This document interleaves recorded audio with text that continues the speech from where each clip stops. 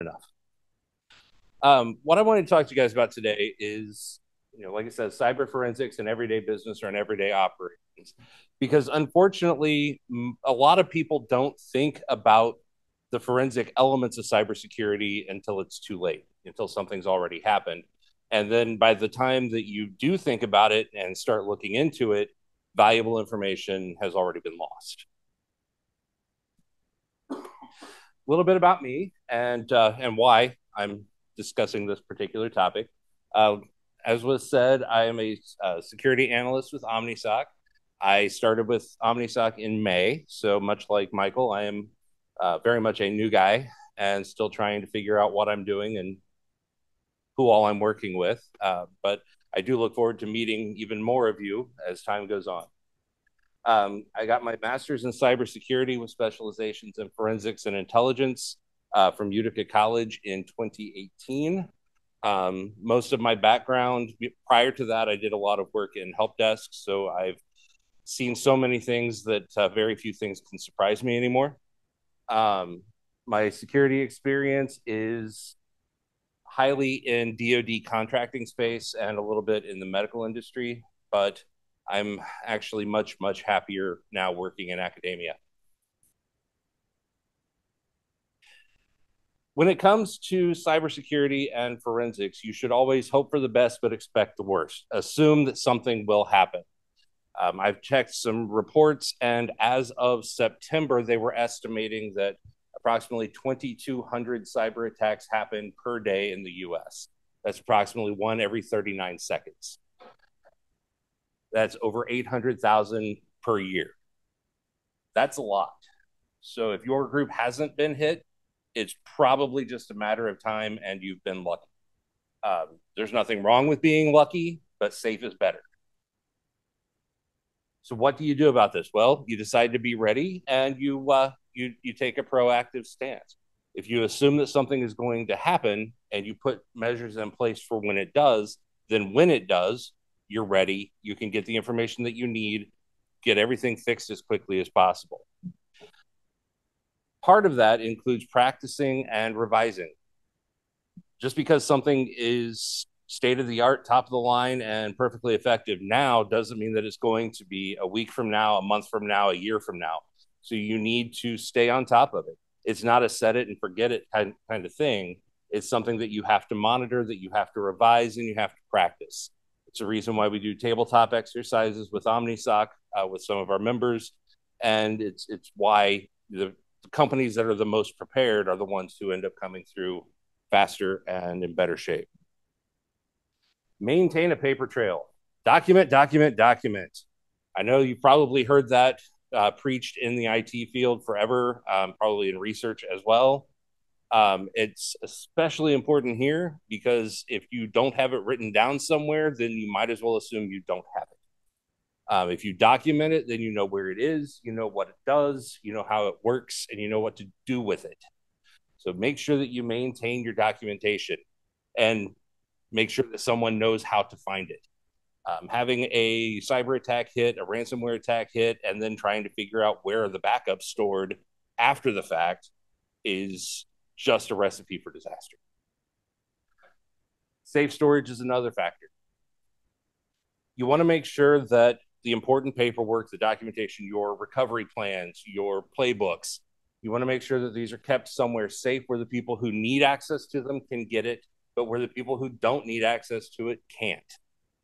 This becomes especially important in the event of insider threats, where it's someone within your own organization that's trying to steal the research or trying to destroy the research or trying to damage something. You want to make sure that they can't get to the stuff that's going to help you recover and get back the stuff that you need. But you want to make sure that your IT people, your IT security people, your leadership people who need access to this information and this data can find it easily and quickly. Evidence integrity is critical, especially if an attack ends up having to go and involve law enforcement. You want to make sure that everything is kept safe and secure. The reason for that, for the chain of custody, you want to make sure that you can prove that the data hasn't been manipulated on your end. So you have things like hash files, hash values that you can use and show over and over. This has not been modified from its original state. Offloading logs is something that I'm sure, I'm hoping at least a lot of you are familiar with. But a lot of attacks, if a hacker gets into your network, one of the first things that they're going to try to do is cover their tracks. They're going to delete the log files. They're going to eliminate proof or evidence that they were there, because that way they can hide.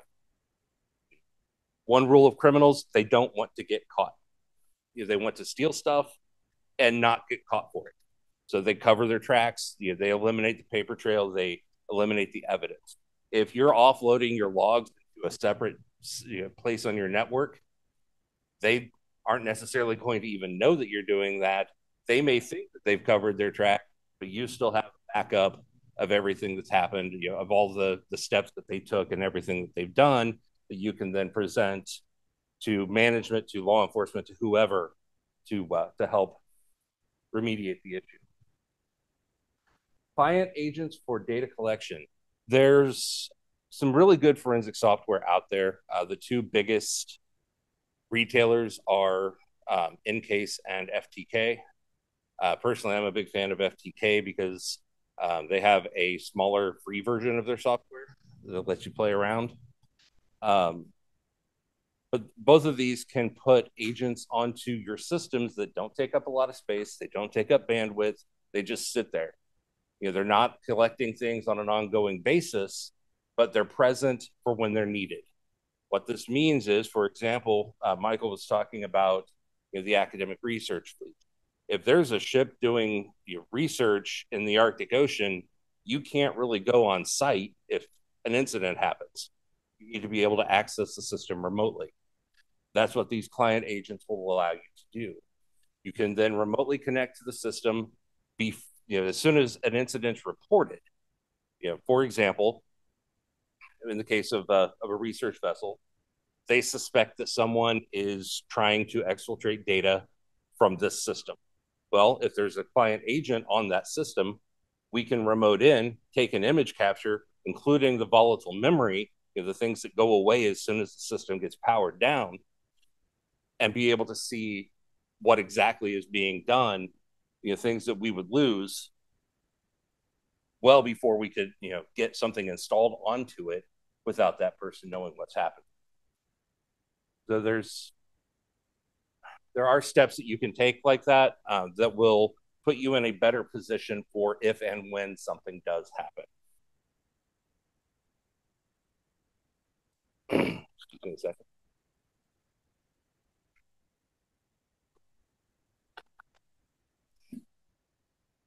The important thing to take away from this is you need to ask yourself if you have a plan in place.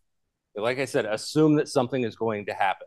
800,000 attacks per year means that surely someone in this room is going to experience a cyber attack of some kind, whether it's ransomware, whether it's phishing attacks, whether it's a hacker breaking into your system, whatever it may be, you're going to experience them.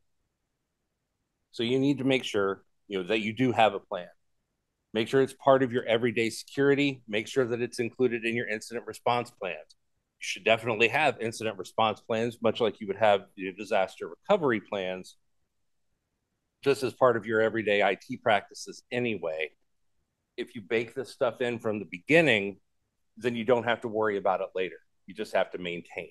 And it's always easier to maintain and upgrade as you go than it is to try and implement a new solution in the middle of what's already putting everyone on edge because of the level of disaster or attack. And I know it's hasn't been that long, but you can go ahead and move to questions, because personally I am a big fan of ice cream.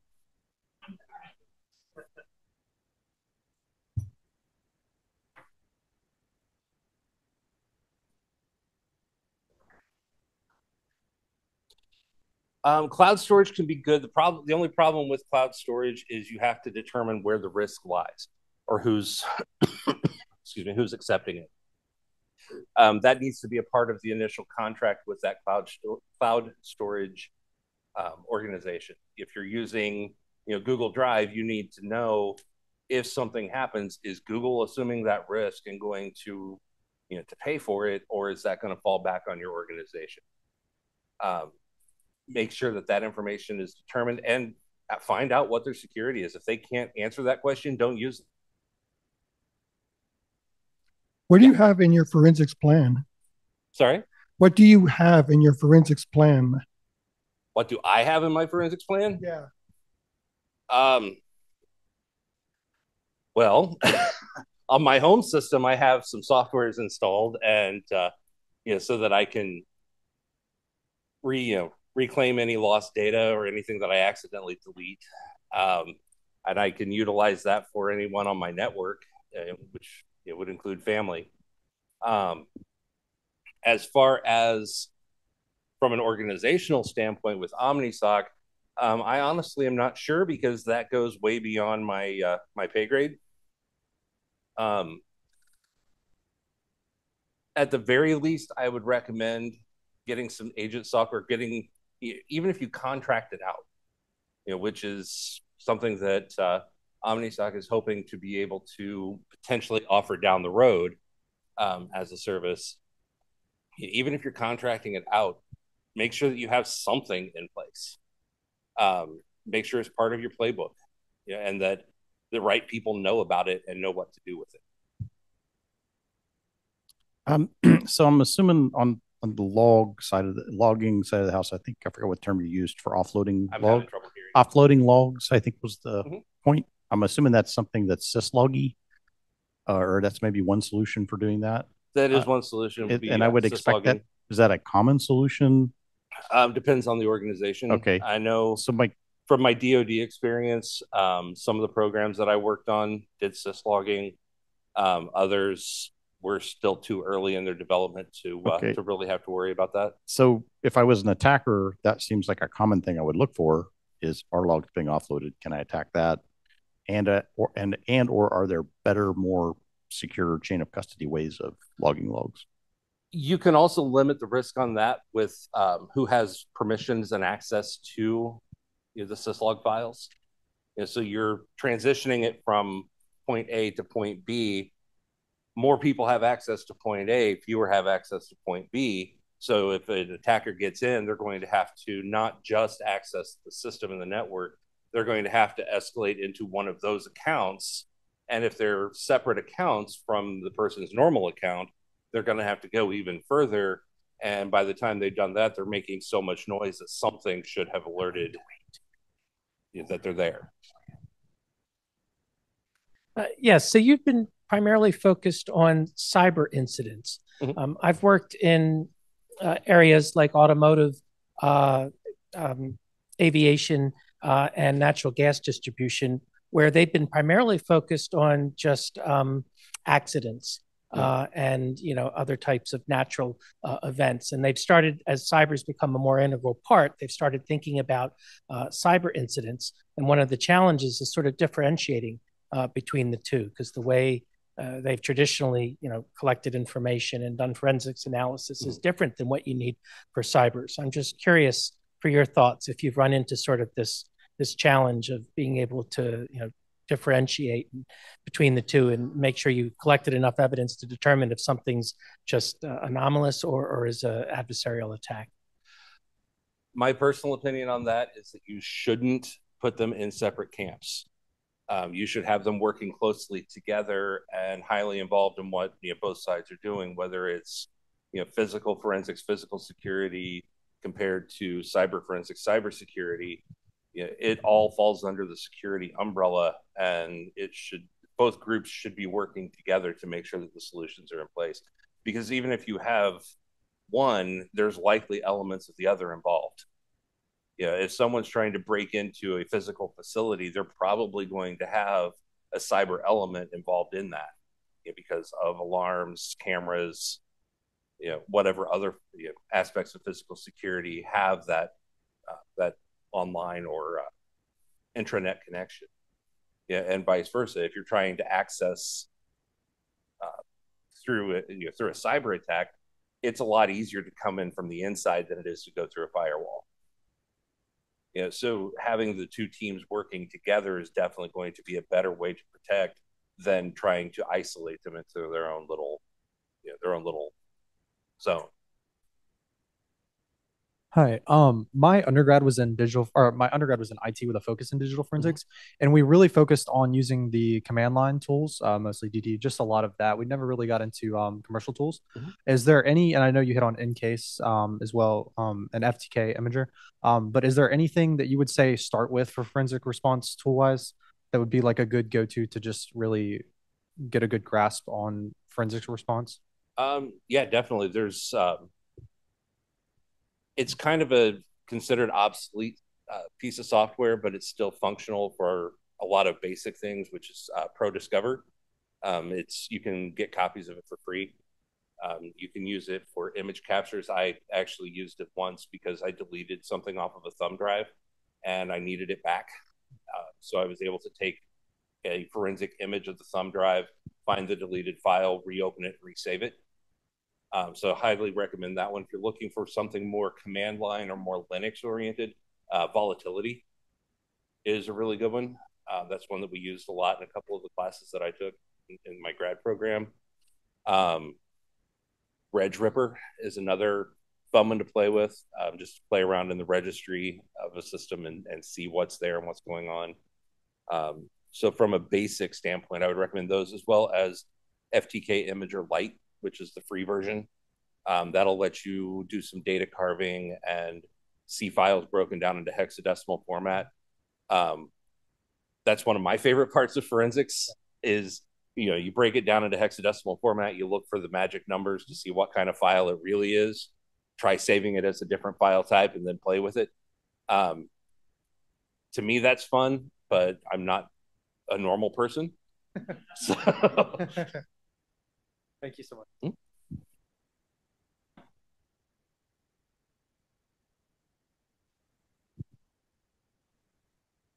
What's your opinion on Autopsy, the software package for? That's not one that I've used, Okay. so I don't really have much of an opinion on it. Okay.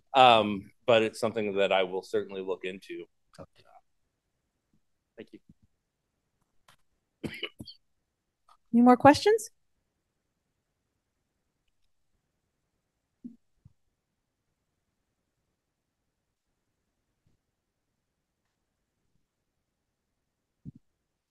You mentioned some agents that can give you remote access to devices. And I wonder, what do they offer on top of, say, just SSH server so you can SSH to the device? Encase and FTK both offer agents that can be installed on client systems.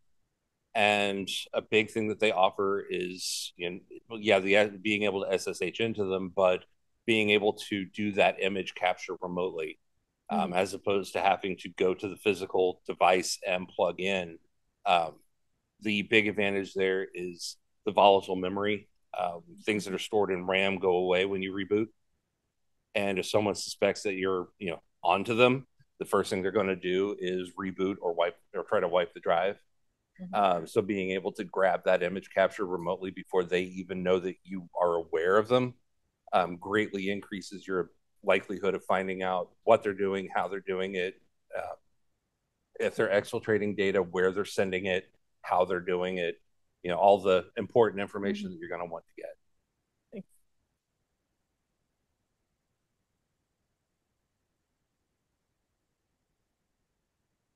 So that particular topic that you brought up is one that's been of concern at our university, because as endpoint agents are being deployed more broadly throughout the university, particularly within the research environment, there are concerns about privacy, especially for research projects that could be working for information that is not just, say, like tied to IRBs, but could expose individuals and research participants that are at risk. And this is a general concern. So is there anything that you've seen or dealt with that helps us to allow the collection of that type of detailed information within a SOC or other secure environment, that there is a trust there that what's being provided is not going to expose us to other risks or liabilities? That's where things like Incase and FTK come in handy because they don't broadcast until you tell them to. So they're just sitting there, taking up minimal space, not taking up bandwidth. There's agents out there that definitely do what you're talking about. Things like Tanium, for example, works as a packet sniffer that gets installed on systems. During my help desk days, I worked for a pharmaceutical company, and because of some of the research on it, there were things that were very proprietary to specific clients, and we had to at one point, because the company got bought, and the parent company wanted Tanium on every system, and we had to push back and say it can't be on certain lab systems because of proprietary data. We can't have it capturing that information on an ongoing basis. But things like the forensic agents don't broadcast. They don't without being specifically told to. They're not recording that information on an ongoing basis until it's needed by design. So you have for what it's worth. I mean, you have the word of the company that creates the agent. But in the case of FTK and Incase, you're talking about companies that have a sterling reputation in the court system and in law enforcement for what they do and don't do. They've been used in literally millions of court cases, all over the world. So, from that perspective, you've got about as much trust as you're going to get. So the way that I'll say this is I'm thinking out loud about how I would deal with the university is in the same way that the university has keys to your office and they will go in only in times of need. Those agents can be present, and then in times of need, they could be used for forensics. Right.